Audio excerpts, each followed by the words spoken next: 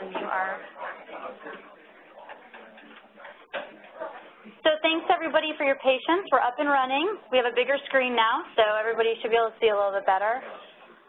Okay, so we have one more presenter, then we're going to do our Q&A for all of our speakers this morning.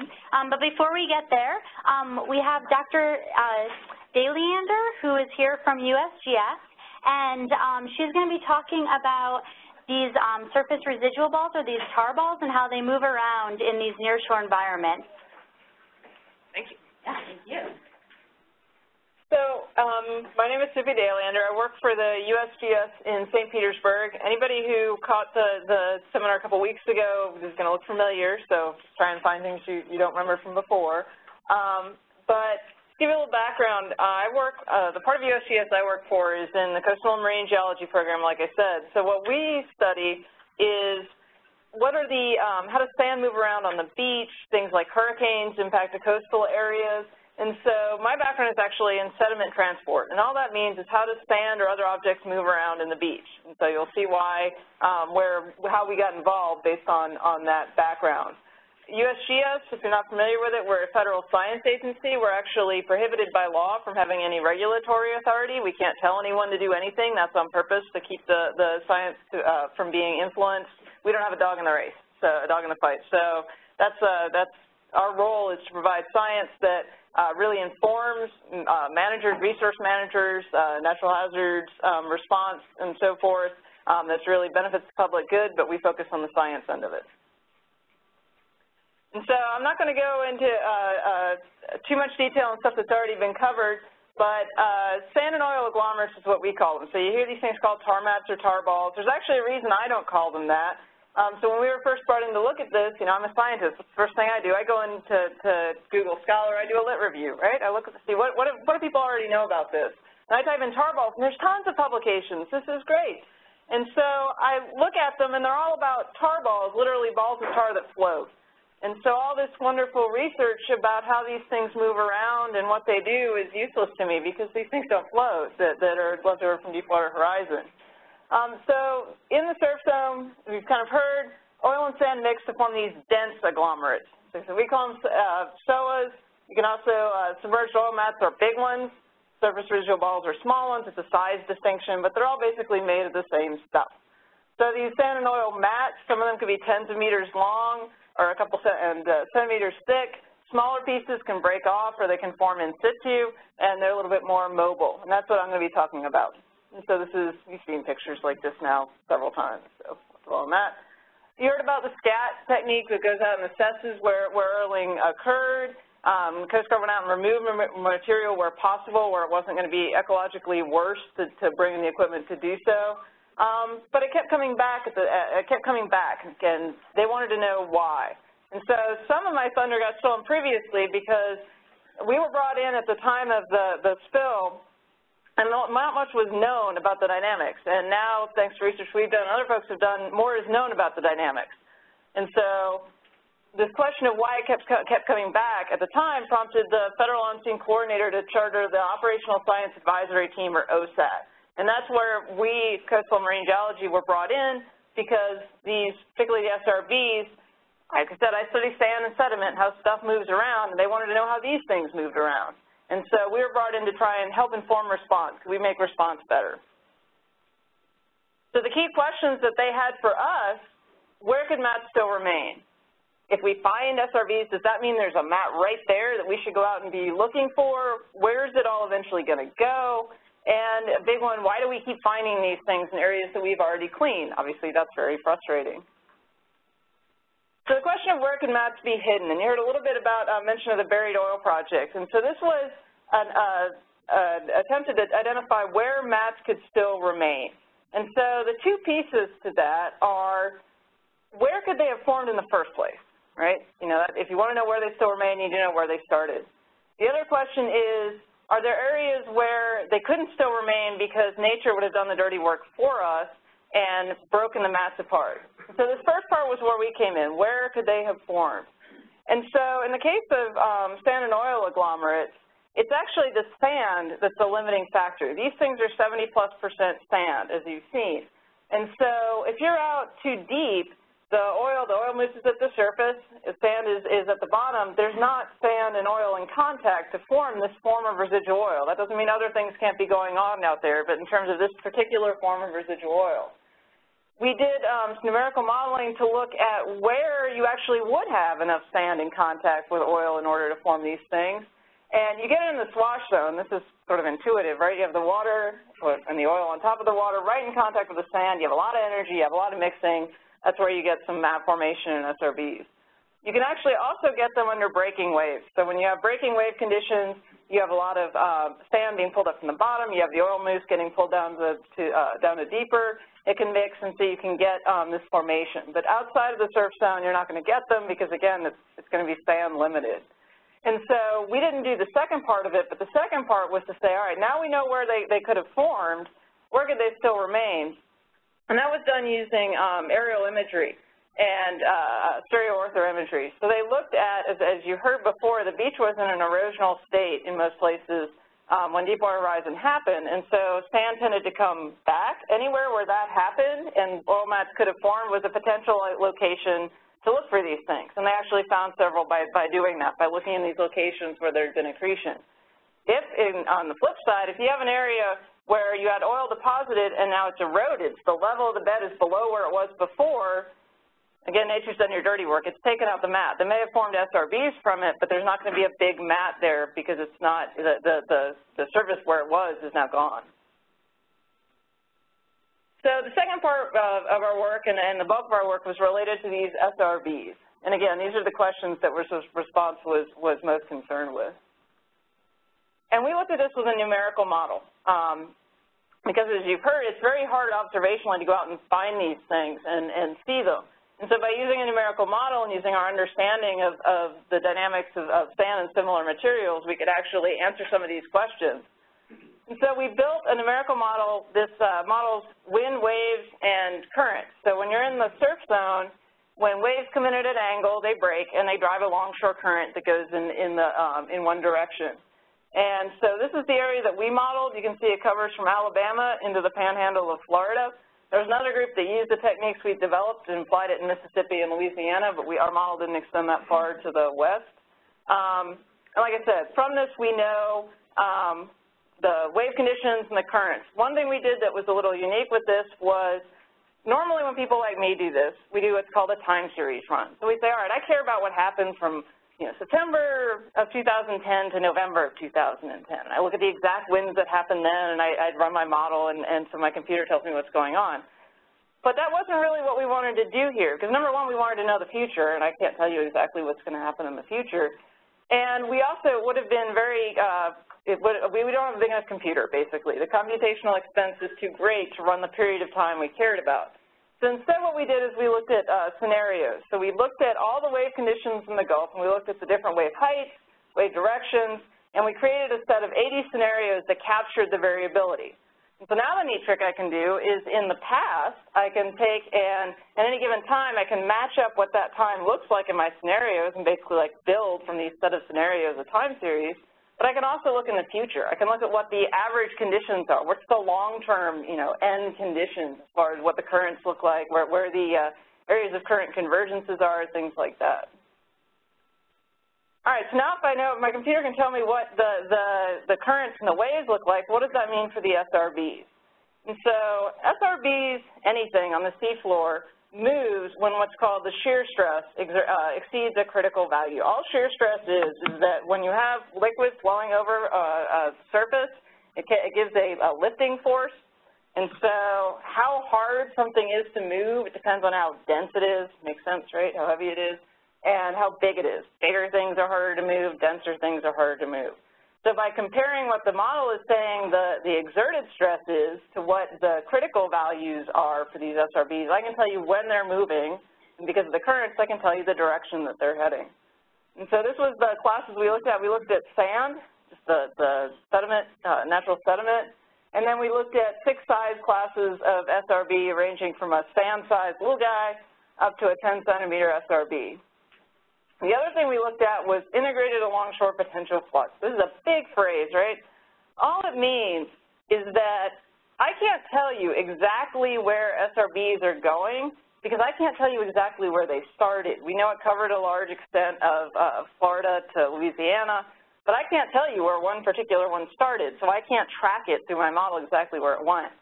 But what I can tell you is, and this makes sense, right, it's very basic, if currents are going this way in one location and currents are going this way in the other location, here's a good place to look. Similarly, in the middle where those two converge. Similarly, if you have flow going in one direction and that's starting to slow down, that's another area where this decelerating flow, that would be an area you'd expect to see these things. And so those were areas that we were looking for. So these are some of our results. This is, you're going to see a few of these plots. So all this is the ratio of the exerted stress, the force that's going on these things, to the critical value to move them. So if this number is bigger than 1, stuff's moving. If it's less than 1, stuff's not moving. If it's greater than 1, it's going to be in a really hot pink color. It's really easy to see. These are under the small wave conditions that are common in the Gulf of Mexico. This is for natural sand sediment going up to 2.5 centimeter SRBs and 10 centimeter SRBs. And what you can see, it's really easy to see, is that under these small wave conditions, the big SRBs aren't moving anywhere. Similarly for the 2.5 centimeter SRBs. Sand, on the other hand, can move in the surf zone. This is intuitive. You go out to the beach, you see sand moving around even when the waves are little.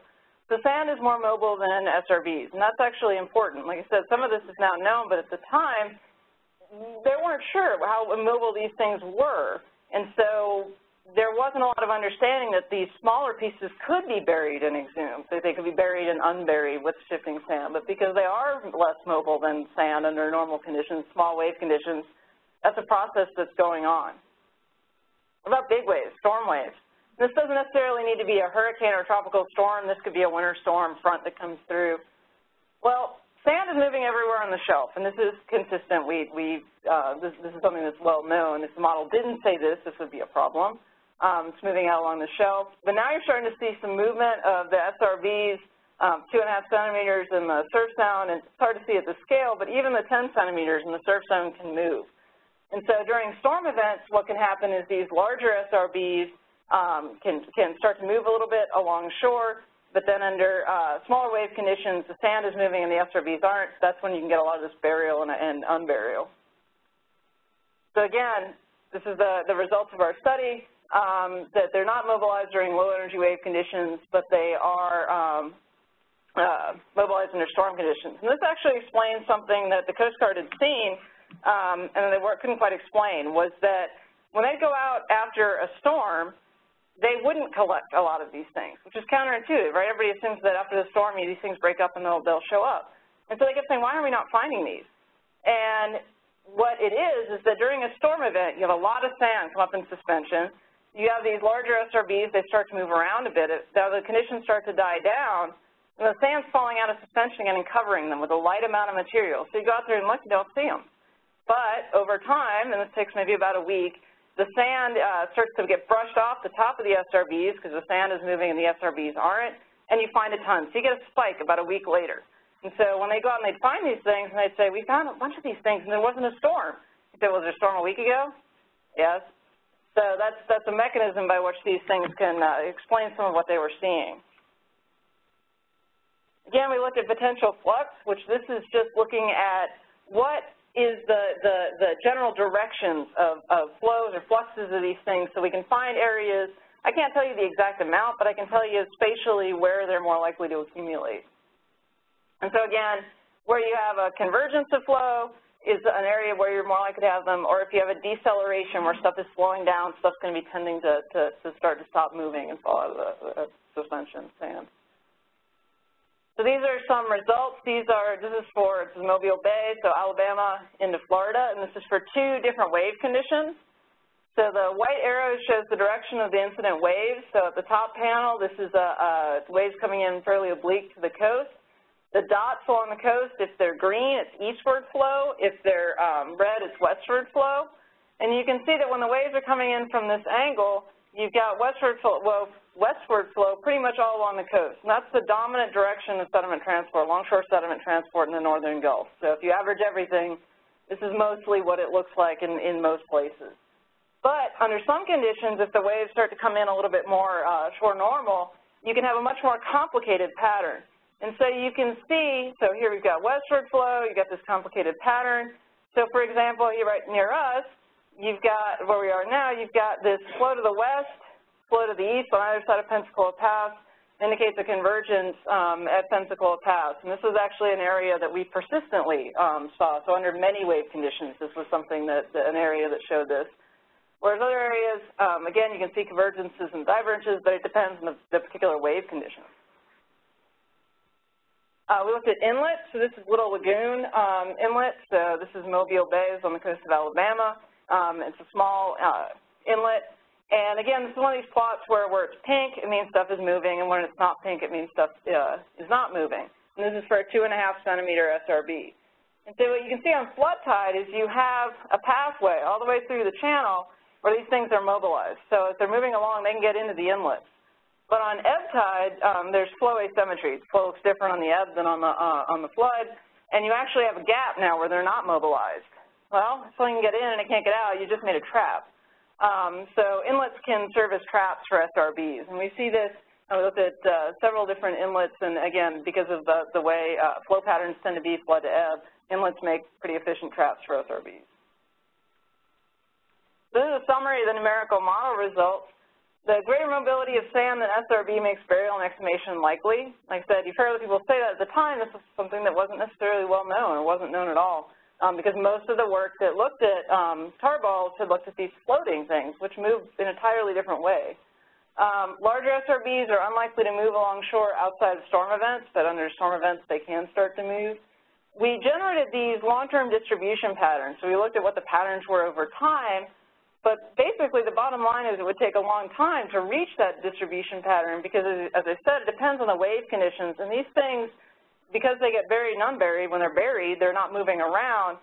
So it extends the time scale over which they could be found, and it also prohibits them from eventually reaching this long-term distribution pattern because when they are uncovered, they're going to move by whatever the wave conditions happen to be at that time. They also tend to be picked up or collected. Lastly, the inlet serve as traps for SRBs, and so that's an area that would be expected to be an area that you find more over time because of that mechanism.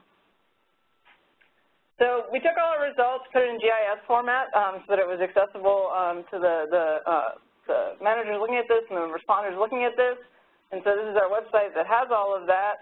All of our data is online as far as wave heights and currents. It's been used actually to look at some other things related to the oil spill. And the methodology itself can be applied anywhere.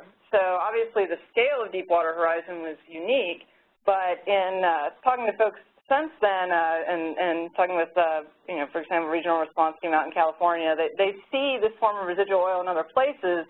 And again, this gets back to this terminology thing that sounds kind of silly, calling them tar balls versus not, but they didn't realize it was something different. And they didn't realize that you couldn't necessarily treat it the same way and that these things were coming buried and unburied because they're dense.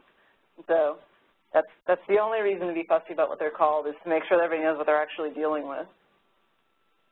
So should you believe what I just told you? No, of course you shouldn't. It just came off my computer. I could have made it up. But because I'm a scientist, I will assess my model and I will tell you how well it's doing. So we did a model assessment or model validation. We didn't cheat. In fact, we couldn't cheat. The Coast Guard didn't give us their data until after we'd given them our results. So we didn't tune the model. Starting in June of 2011, the Coast Guard collected some data about what they had collected in terms of the pound and the shape. This is not scat data, actually. This is collection data. So it was actually what was picked up. And like they kept track of, you know, the amount, some basic information on shape, and they did this for SRBs and for map material. They spatially delineated it in along-shore segments, about 250 meters. This data was invaluable. I can't emphasize enough. Obviously, it was not collected for scientific purposes, but having this and then being able to do this and not, you know, didn't really impede what they were doing was really, really helpful for us to be able to look at what we were doing. So there's some limits because it wasn't a scientific data set, but it was really, really valuable. So I'll just show you one spot of that. So this is the longshore variability going from west to east of the total mass of SRBs that were collected as of, I think this was 2013. You'll see the dashes are the inlets because of that trapping mechanism I mentioned, and because in between the inlets are, you heard from Joel, they're isolated systems. You don't expect them to cross. And so when you look into each of these, what are called littoral cells between the inlets, in most cases you see a gradual increase. This is over the course of this is 2 years worth of data going from east to west, which is consistent with the patterns that we were predicting. Like I said, the dominant direction of alongshore transport is to the west here. You can also see the triangles are around collection points that were in inlets. And you can see that, like the model predicted, you get increased collection, particularly at Pensacola Pass, which, like I said, was an area that had these persistent convergences, Little Lagoon, Mobile Bay. Oops, Perdido Pass didn't match. That really bugged us for a while because that was inconsistent. Something was wrong. But what's going on there is that Perdido Pass has 2 jetties that extend out from the front. They also closed this off with a novel booming system during the spill. So not as much oil got in, surface oil got into the pass, and SRBs can't bypass these jetties. So you can't serve as a trap as well, nothing gets in there in the first place. And so that's what explains this lower collection there. What we're doing now, so one of the things that we learned in responding to this is that a lot of what we have, a lot of the tools in our toolbox were developed for sand, and they weren't necessarily developed for these larger objects like SRBs. And we've done some work. We wanted to make sure, number one, how good are we doing with these tools, and how can we make these tools better? And so that's what we're working on now. We obviously don't want to put real sand and oil agglomerates out because for very obvious reasons. So we're making artificial ones out of paraffin wax and sand. We make them in different sizes and shapes and really get into, we deploy them in the surf zone and really get into nailing down the formulations and the science behind this so that we're better prepared next time. So, for example, one thing that I didn't talk about was cross-shore transport, final deposition, and that's because we didn't feel confident on what we knew and being able to predict that, but we'd like to be able to next time. And so that's what we're working on. We also took these to a lab, so because it's really hard to see things in the surf zone. This slide doesn't actually have the picture that this camera took, but you can imagine when you look underwater what it looks like. And we have some neat image processing tricks to try and find them. That's why they're so brightly colored, but they're still pretty hard to see. Whereas if we take them into a tank, it's relatively easy to see. And so what you can see, so this is looking into the side of a tank in a laboratory, the Naval Research Lab, and you can see these are sand waves moving and burying them. This is something that we hadn't really thought about, that in the tank it looks like is an important process. You know, when you think of burial, you might think about like scour forming around the edge and then being buried by a light layer of sand. They can also get swamped by features moving over them, and that's where you can get, like Scott was saying, a meter of sand on top. You know, this is just a small sand ripple moving over, but it's going to bury it in a few inches of sand. And what if that was a sandbar that moved over it? You'd have a large amount of sand on top. We looked at the exhumation of them with this, and so this data is still being analyzed to improve these formulations. We also one area that we identified that was really hard to understand what's going on was the slosh zone, because you've got water, you've got water bore coming up and hitting them, you have pressure gradients. So that's another area we're trying to improve our model. So our conclusions, the work we did for the buried oil project was to identify the offshore extent of possible map formations, so that by identifying where these things could have formed, they could look at changes in the bathymetry, changes in the topography, and identify where they might still be to focus where to look. The greater mobility of sand than SRBs makes this burial and exhumation likely. The larger SRBs are unlikely to move in storm events, but they're unlikely to move under lower wave energy conditions, but they can move around during storm events. We predicted these long-term distribution patterns, but because of burial and exhumation, it's going to take a long time to reach that pattern, if in fact it ever does, because of, again, once they get unburied, people start to collect them and so forth. Inlet serve as traps for SRBs, so finding a bunch of SRBs in an inlet is not necessarily indicative of a map located there. And then we validated our results against this Coast Guard collection data. And so, again, I think this presentation will be shared. So these will be hot linked, and these are the USGS and public journal articles that have more details on all of this stuff. Thank you.